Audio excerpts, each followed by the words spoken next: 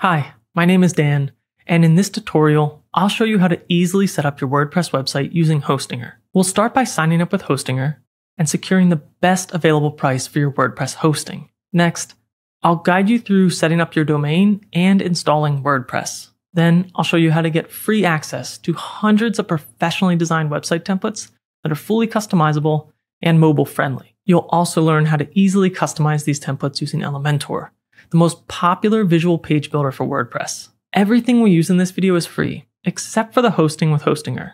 But if you use the special link in the video description, you'll get an exclusive 10% discount on your hosting plan, a better deal than what you'll find even on Hostinger's homepage. Let's select a hosting plan and domain now. So to get your additional 10% off, and to get a free domain, click Claim Deal. Here we can see the Hostinger plans. While the business plan does offer a few benefits, you can always upgrade later, and everything I show you in this tutorial, you can do with the premium plan. So I'll click Choose Plan. On this screen, you can select your hosting period. Choosing 48 months saves you the most money by locking in this rate, but 12 months is still a great deal to get started. You still get a free domain, and I'll click Continue. Next, register with Hostinger by creating a username and a password. Once you've registered, enter your billing address, followed by your payment information. Then click Submit Payment. Once you've paid, you'll land on the Hostinger onboarding. To save some time and skip the onboarding sequence for now, let's click on the Hostinger logo here up at the top and go straight to the Hostinger dashboard. Confirm by clicking Leave, and now we're on the Hostinger dashboard. In our to-do items, you can see that we need to verify our email.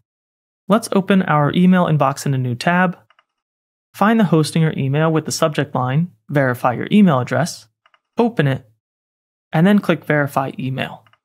That will complete the verification step and bring us back to the dashboard, so we can now close these other two tabs. Now that we've verified our email, we're officially done setting up hosting. Next, let's choose our free domain. And our domain is simply the name of our website. For your website, it can be anything you like, as long as it's still available. Click Claim Domain here. Ideally, you pick something short, memorable, and a .com domain that's still available. I'll go with HWP Tutorial 2, as in Hostinger WordPress tutorial, and then click Check Availability. When you find something available, click Claim Domain. Here, you may be prompted to enter your contact details to register your domain. And after you do that, it's important to verify your email address. Let's just do that now so that we don't forget. Open your email inbox once more, find the new email with subject line, Verify Your Email Address to use your domain, and open that. Then click Verify Email. Once verified, you can close these two tabs. Now that we have set up our hosting and we have our domain, it's time to install WordPress. Click the Continue button here to get started. Next, we want to create a website, and if prompted, click Continue Setup. Your website will be for you or your business, and we want to create a website. Click Next. Here, we'll choose to build with WordPress. And then on the next screen, you'll create login details for your WordPress account. This is the account that you'll use to manage your website. Click Next. Here, I'm going to choose Create Blank Site. Don't stress if this screen appears slightly different for you, or if it prompts you to choose a theme in order to continue. I will show you how to change the theme later, so for now, choose the default theme if you don't see a blank site button. On this screen, we want to select the domain that we just registered, so I'll pick mine from the dropdown. And then you want to select the closest data center to your audience. The default is usually fine here, so I'll leave mine as is. Once that's selected, I'll click Install WordPress. And this will usually only take a few minutes. Great. Now we've arrived at the WordPress admin dashboard. This is your website's backend, the place you'll come when you want to make a change, publish a page, or install something new. You will land here in the Hostinger section, so let's click Dashboard, Home.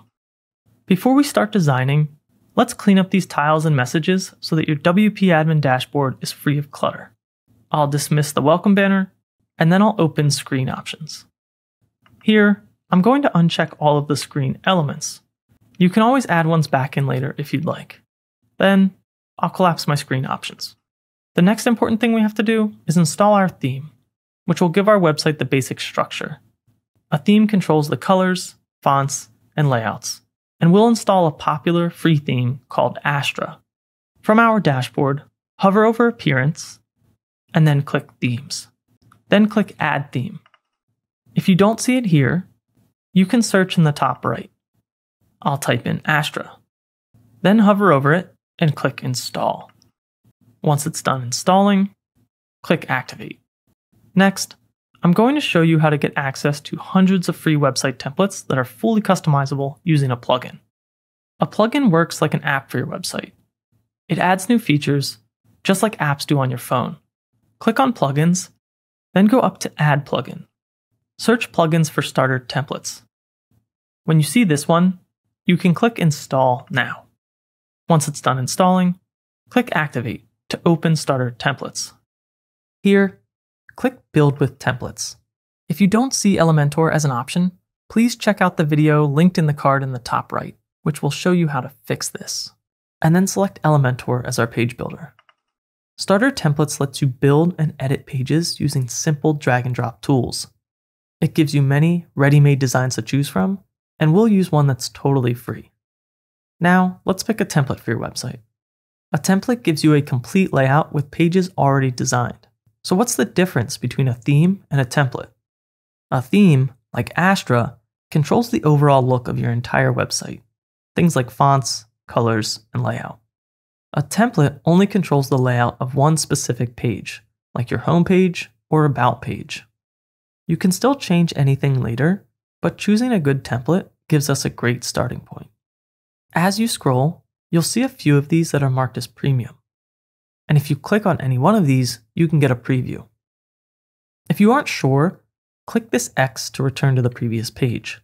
You can browse by category if you find that helpful, but this one caught my eye earlier, and I'll select that.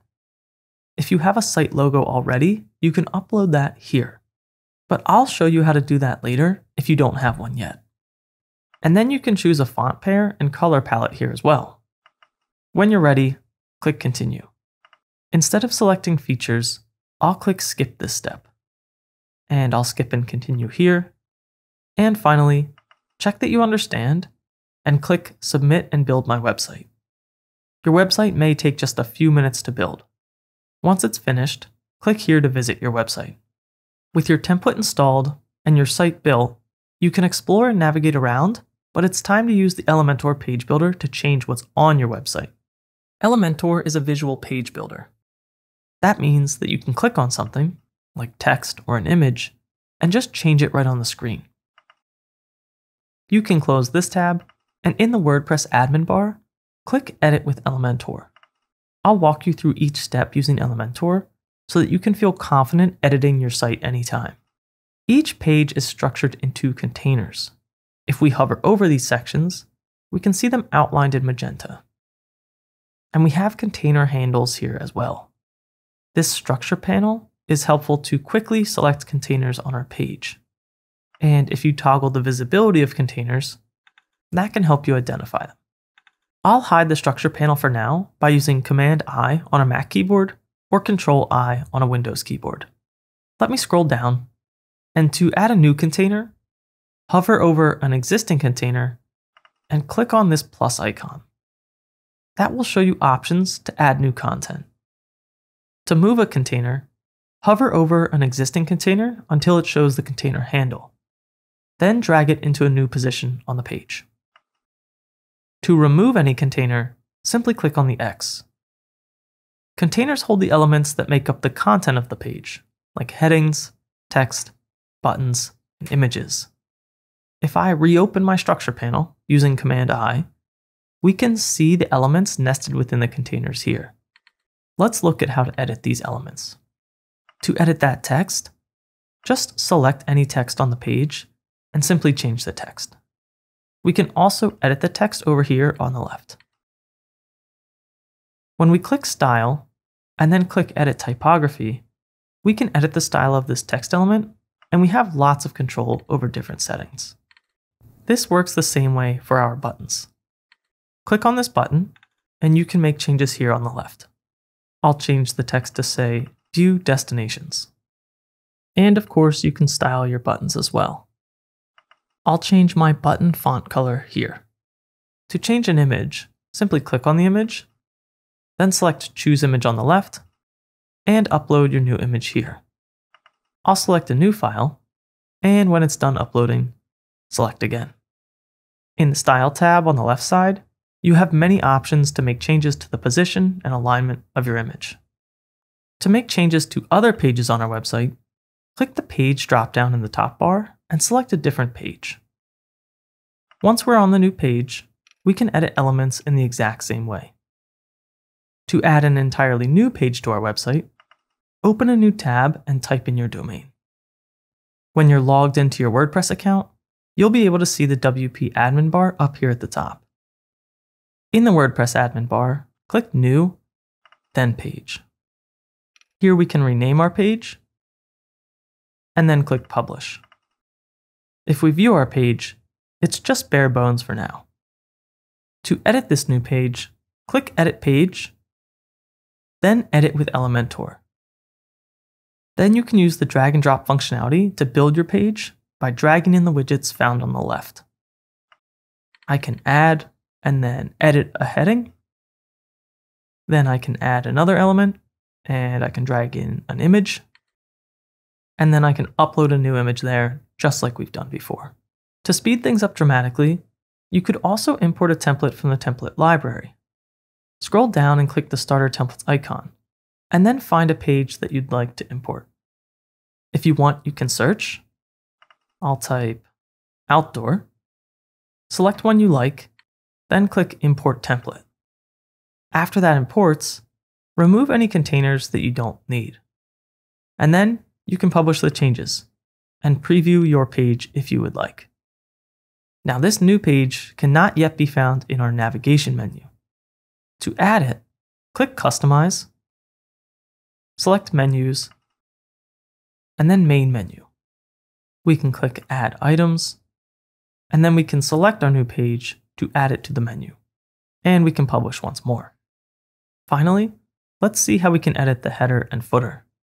While we're still in this customization section, hover over the pencil icons and click that to edit our header elements. The outer icon will allow us to change the header height.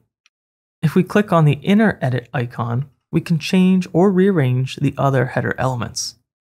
To change the logo, for example, click Change Image and upload a new logo.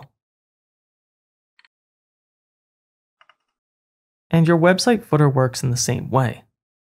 If we scroll all the way to the bottom, we can click that pencil, and that will allow us to edit the footer elements just like we did with the header. Now you know how to set up your WordPress site with Hostinger, and you can customize your site content using Elementor. If you haven't been following along already, remember that using the link in the description will get you an additional 10% discount on hosting with Hostinger. Thanks for watching.